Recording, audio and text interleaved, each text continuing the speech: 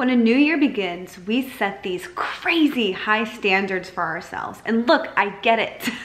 I do it too. And I think the problem with these high expectations is twofold. First, if you're anything like me, you want to hop on all of these changes, all of these things, all at one time. Like January 1st hits and boom, you're doing it all. But that's not sustainable. Secondly, coming off of the holidays, we tend to be super out of routine and we've been a little more relaxed in most areas of our life. And so it's an even bigger jump to get into things, even back to where we were, and now adding on all of these resolutions and changes that we want to make. And so a lot of times we end up crashing and giving up and failing before we ever really gave ourselves a chance. So I want to invite you to what I'm calling my gentle New Year Challenge of 2023. It's a free 4-week challenge, and I hesitate to call it a challenge because this is not something that is aggressive and it's not something that's difficult to do. It's something that's going to take maybe 15 minutes of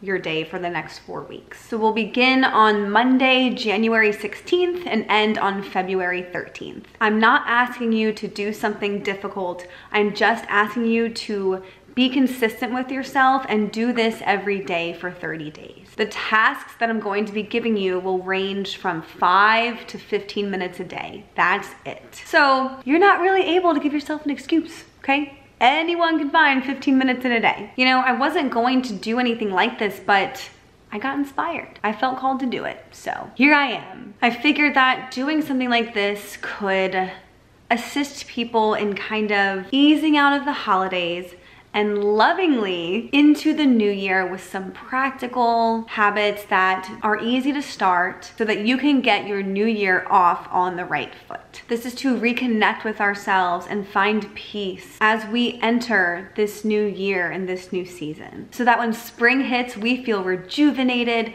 we feel good, we feel rested, so that we can hit the ground running with our minds in the right place. If this is something that you would like to be a part of, drop a comment below if you aren't already in my Facebook group so that I can add you. I super look forward to sharing this time together, and we're gonna have a rockin' 2023.